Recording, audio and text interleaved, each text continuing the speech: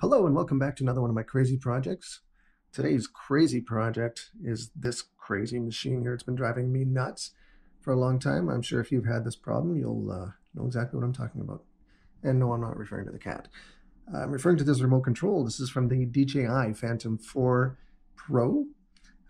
Many of the DJI products had this problem. The battery in this thing will not charge.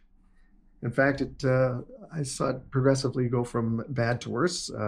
Charging used to bring it to 2 to 3 bars, and then it was down to 2 bars, and then it was down to 1 bar, and then it wouldn't charge at all. This thing would flash, and of course the battery was not charging, so it was just beeping all the time. So many of you have probably seen online and in the forums that you need to get your hands on one of these little guys here and bake the controls or the circuit board. Some of the integrated circuits on the board may have a loose solder joint. It's hard to say.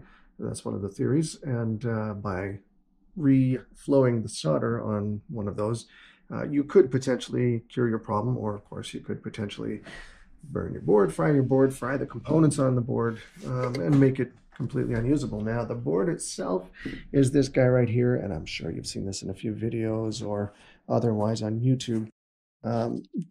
This it's sort of up in the air what the problem is. I've tried several things. I've tried just checking the contacts here at the charger. This is where the battery connects to the board itself, and they're good. And then over here where the charger comes in, and I did a terrible job. I had a way too large soldering iron when I heated those up. Since then, gotten this guy over here, which has an additional soldering iron that you can apply to the side here and control the temperature with, but it also has this SMD rework center, which has the temperature and the airflow settings of this little guy, along with variable tips, which this one here is probably just large enough to be working with the IC that we're looking at. Now, several people have suggested just go over the whole board. Some people have said focus both sides of the board in the area of the battery and of the charger. And, you know, some people have had success. Some people have put their whole boards in the oven. I wouldn't do that. That's a rather severe solution to a problem. I like to go into something knowing what I'm doing. And in this case, I didn't. So I followed those instructions, first of all, and I had success. Yay. It worked. Worked for a couple days, worked for a couple charges. Now, I came in from flying, and I was flying outside. I set my controller on the counter, which just happens to have a dishwasher mounted in underneath it, and during the dry cycle it gets kind of warm. Next time I plugged it into charge after that, it didn't work, which is suggesting to me that the problem may have to do with heat.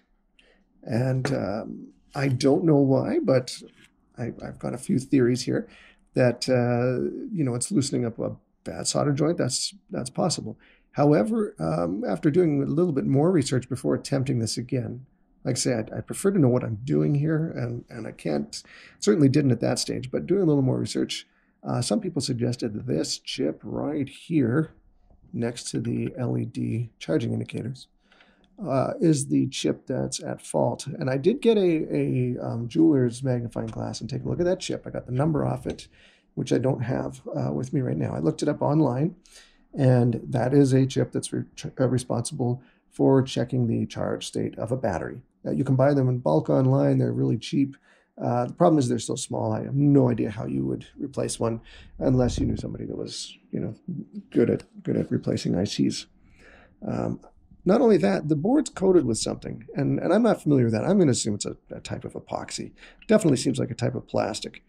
You can see it here, maybe, where my tip of my metal screwdriver is. It's not good to be using metal on here, but there is a bit of a line that runs across here, and that is a plastic. Now, one thing I noticed when I zoomed in was that right here on this chip, on this side of this chip, the close side, there was a hole in that plastic. And to be honest, the black part of this here looks like it was burnt away. The black outer plastic casing of this chip was burnt away around the contacts, and I could see some gold inside there, indicating that I don't think there's a fault with that.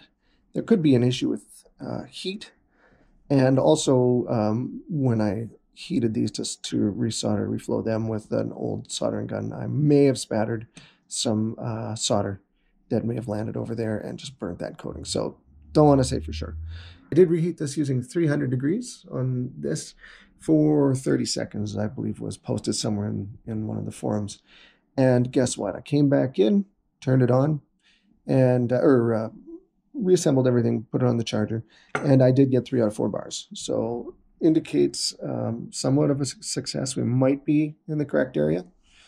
I'm going to give it a try again, and this time I'm going to increase it to 350 for 30 seconds and see if we're getting any closer. Now, I created a small shield that isolates this chip, at least from these LEDs, just a little bit around here. It's just a little piece of aluminum or tin or whatever I had laying around. And that seemed to just direct the flow there along with this rather small tip. So, but it's important, I think, to be careful here too, just remembering that these are coated with some type of plastic or epoxy on the outside. You can see it again around this IC. There's a definite line there. And we're going to give it a try. This time, I hope I can get 4 out of 4. This thing has been out of service for about a year. Getting this guy back up and running is going to be priority. I am going to go ahead now, and this will be my 3rd run through this. 2nd run focused specifically on this chip.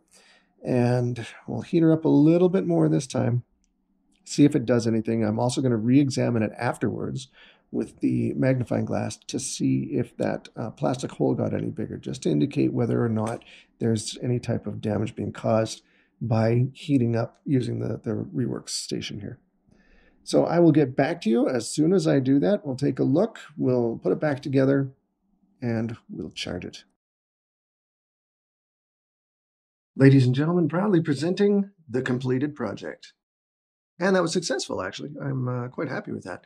What I did different this time is that part was baked in, or with the reflow iron at 350 for 35 seconds. And that's the difference. I tried to keep it focused on that part and area. Oh, I would say no more than an inch off of it, probably. And I came back and I plugged it back in and charged, and we've got the magical 4 bars. This time it's fully charged. My suggestion, though, probably would be due to that, if that chip is indeed the problem, and I would assume it is, it's probably reporting the wrong voltage to the system. Therefore, give us the indicators that we have. If that's the case, my suggestion would be to keep this thing cool while it's charging. Probably keep it in a cool place in general, but don't let it heat up while charging, possibly keeping like a laptop cooler underneath it, or a fan right beside it, just blowing over top of it, for example. But a way to keep it cool might prolong that, repair even further so that you can continue using the thing.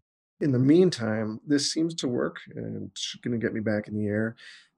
If it fails after a couple of flights, I'll also post that in the description or in the comments so that you know. But overall, I'm happy this time. I've got a 4-bar battery indicator, and I'm going to take it out flying. Thank you. Bye.